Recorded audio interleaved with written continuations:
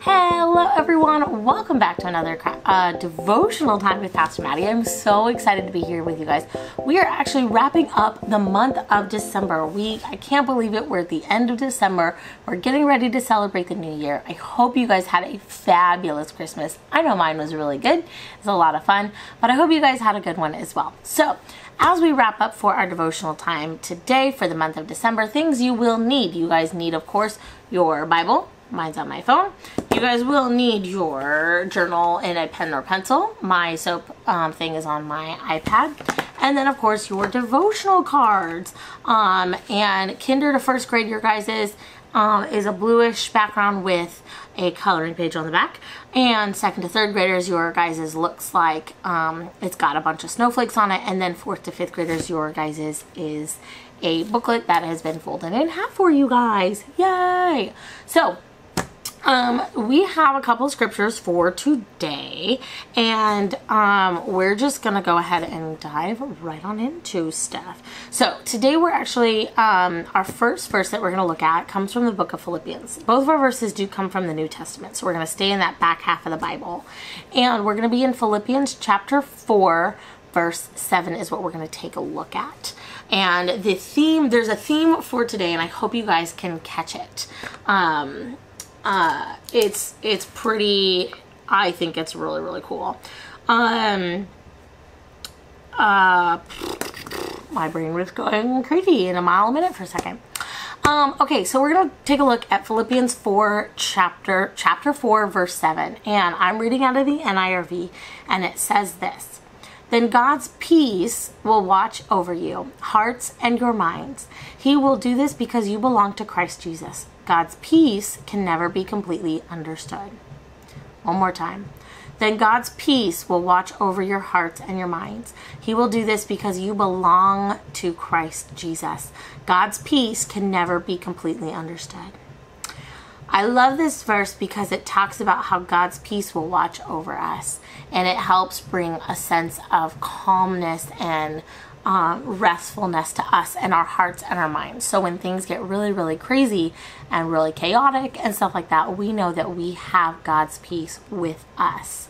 And while the very end of that verse says that we will never fully understand God's peace, that's true, but we understand enough that when we just kind of enter into God and be a part of Him, He brings us everlasting peace that will help to keep us relaxed and sane, and where we're not going to be like, oh my gosh, things are a little crazy. But it will help us to stay calm. The other verse that I want to take a look at is John. It's in the book of John, so it's a few books back. And it's John chapter 14, and we're going to take a look at verse 27. So John chapter 14, verse 27, still in the NIRV. And it says this: "I leave my peace with you. I give my peace to you. I do not give it to you as the world does. Do not let your hearts be troubled, and do not be afraid." I leave my peace with you. I give my peace to you. I do not give it to you as the world does. Do not let your hearts be troubled, and do not be afraid.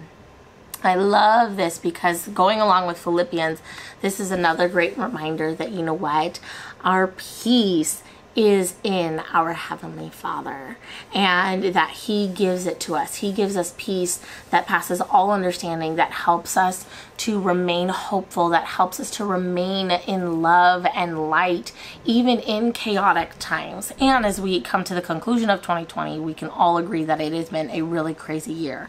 I don't know about you, but I have definitely needed moments of peace.